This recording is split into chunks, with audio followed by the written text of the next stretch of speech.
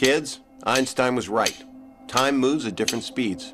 To Barney, the previous night raced by in a blur. But then, all of a sudden, time stopped. As soon as we dock, I'm taking Kevin to the ER. God, I wish last night never happened. I don't. What do you mean? What if this whole thing, it isn't the story of how we both made a horrible mistake and ruined our relationships? What if it's actually the story of how we got back together?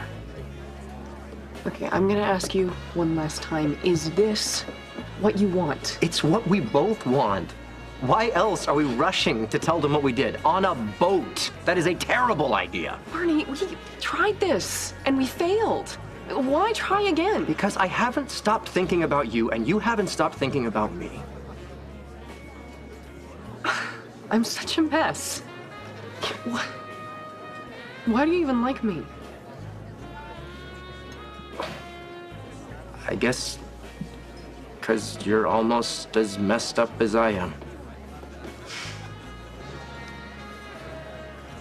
Well, there's the small issue that we're currently dating other people. How about this? After we dock, let's each do what we have to do, and then meet up at McLaren's at midnight and talk about us. Hey, how's it going? Not great. Nora and I broke up. Oh my God, what happened? I don't really feel like getting into it, but I think the worst part is over.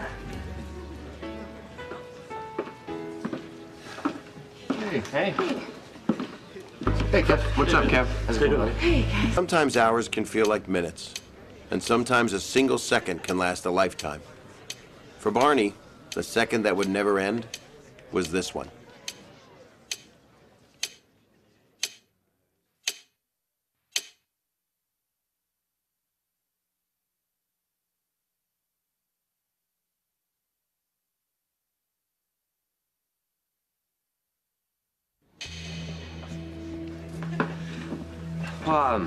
I should go.